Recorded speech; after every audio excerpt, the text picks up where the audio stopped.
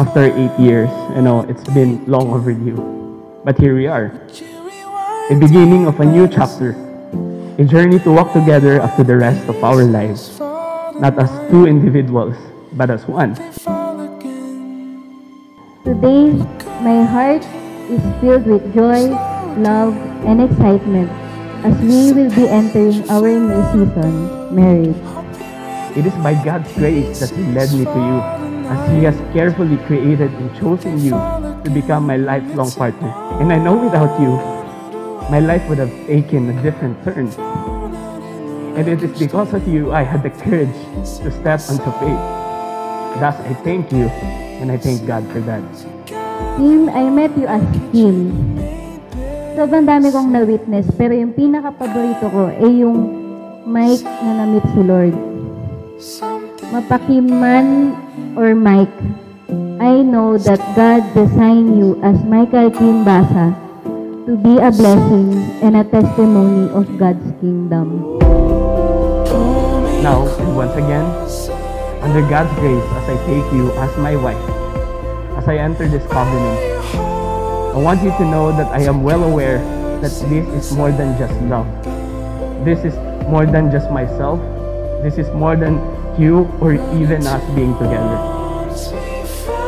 I promise to love you all out next to God. Dahil alam kong ang salitang love, sobrang daming branches yan, yung nagko-connect sa Kanya. Maubusan man ako nito, hihingi ako kay Lord para ma-overflow ko sa'yo.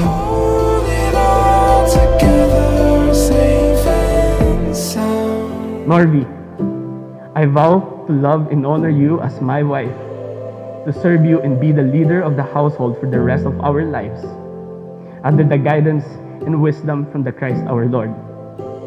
I vow that I will be loyal and faithful to you as I am to the Lord, to respect, to trust, to care for you both in words and actions, when you are present and even when you are not. I promise to submit to you as a wife. Respect your decision as the leader of the household. Together we succeed, and kung may palpak man, sabay nating haharapin ng walang sisihan. I promise to honor God with this marriage and maging Christ-centered. Si Lord ang magiging foundation tulad ng bahay. Doon nakasalalay yung tibay ng relasyon natin. I promise that we will grow, pray, and seek God together.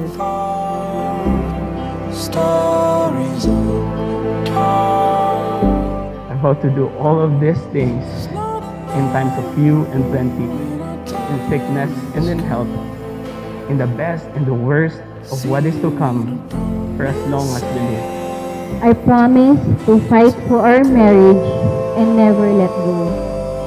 Whatever it takes, I love you always and forever. Michael Kim Basa.